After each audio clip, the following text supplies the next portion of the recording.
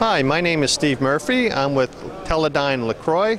I'm the product marketing manager for the HDO 6000 and in this case for our APEC trade show. We are here to talk about power and switch mode power designs.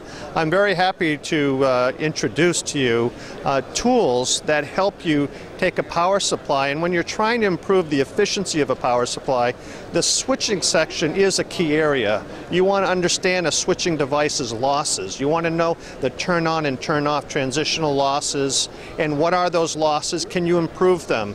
You want to take a look at the conduction losses and view what they are. Is the off-state losses really zero?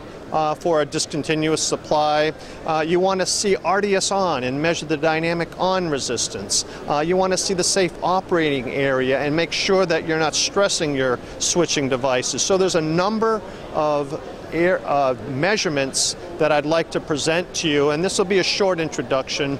You will be able to see more details at the Teledyne LeCroy website. To begin, here we have a flyback power supply that I'm using. We're looking at a live signal. I'm using on channel 1 the top trace. I'm looking at the drain to source voltage. We're at 50 volts per division on that. The second trace down, channel 2, is our current going through the MOSFET. And we also are multiplying voltage times current to give us the power waveform, which is the lower trace. Now what you'll notice is there's a lot of color going on, and that's because we've taken some design tasks to tell you what the zones are for each of the losses of a MOSFET's, for example, switching transitions. So, and looking at the top here, this is VDS. This is the drain current, captured with a current probe here on our flyback power supply. The lower trace is showing you the first, that's the zone in green for the turn on transition. In red is the turn off transition.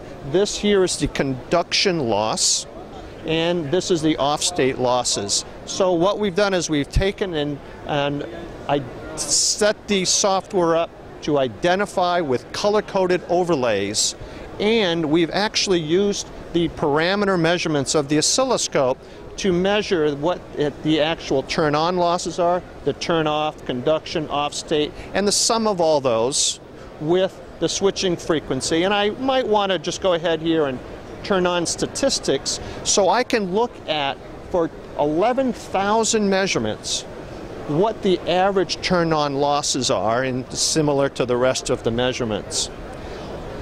Conduction loss is interesting in that to see a good measurement and an accurate measurement of conduction, you need to have the saturation voltage clear. And in offline supplies, you've got to have a good clamping differential probe to get you there.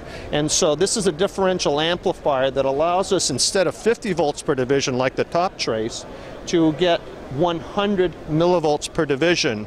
It's the clamp, it's the precision differential amplifier that allows us to now take conduction and get much more accurate measurements. And as you can see in our software, we can go ahead and measurements like RDS on and get you more accurate measurements. Of course, another tool that improves the accuracy, you must eliminate sources of error. And there is offset error for voltage and for current, and there's timing propagation delay differences that you have to take out. So all of these measurements must be done in the state of as much precision as possible, and we have set up controls for you to make those measurements much more accurate and precise.